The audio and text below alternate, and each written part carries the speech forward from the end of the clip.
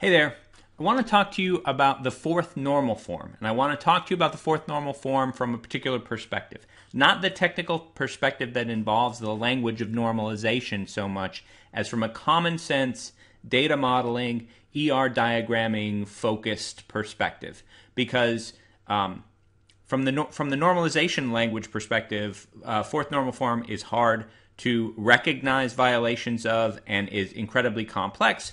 But from the perspective of the ER diagramming that we've already been doing in this class, it's trivially easy to avoid and very simple. So I want to show you what it looks like and how easy it is for us doing what we've already learned to avoid it. Here goes.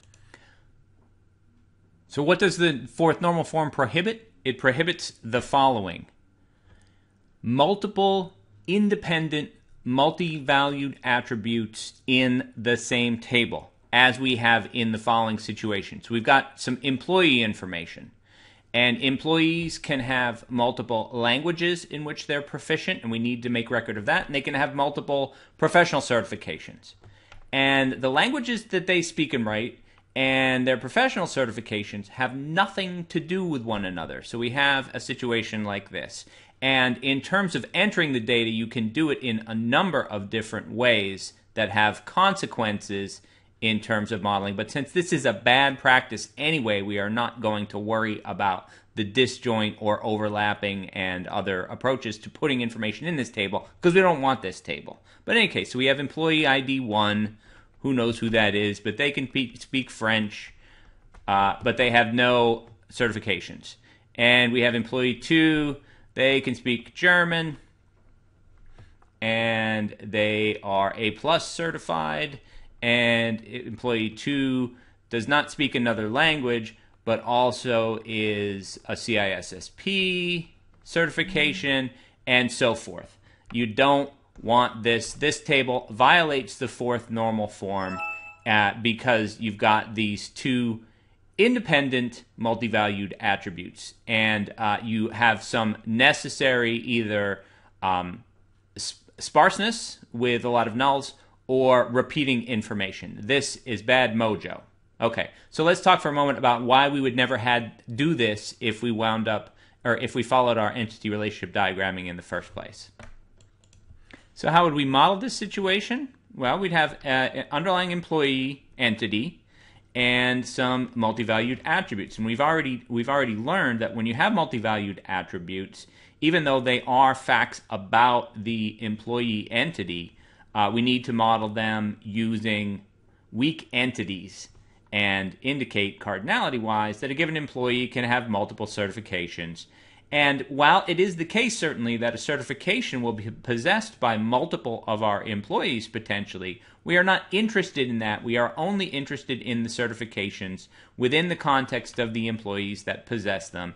And that's a little bit tricky, so if you are confused or curious about that, I encourage you to go back and review our weak entity and multi-valued attribute videos.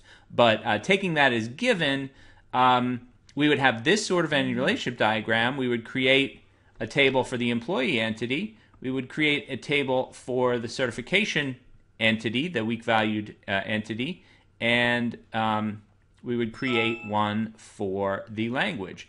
And what we would wind up with is entirely consistent with the fourth normal form. We would have an employee table, and that would be E number and all of the other attributes related to employee. We'd have a cert table, and that would consist strictly of employee number and the certification, right? And so we'd have employee 1 and A+, and employee 1 and CISSP, and so forth. And then finally, we would have the language table, and that would look like E number and language, and that would be employee number 1 and French, and employee 2 and French and German and whatever.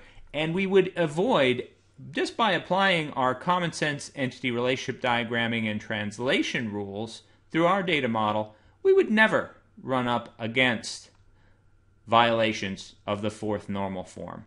And if you try to read fourth normal form in the normalization literature, using that nomenclature and that approach and super keys and composite keys and multi-valued dependencies and functional dependencies, it seems much more complicated than in fact it is. And that's really all I wanted to reveal to you within the context of this class in this video.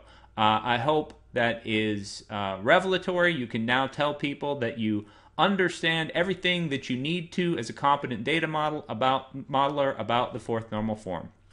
There you have it. Study hard, and I will see you online.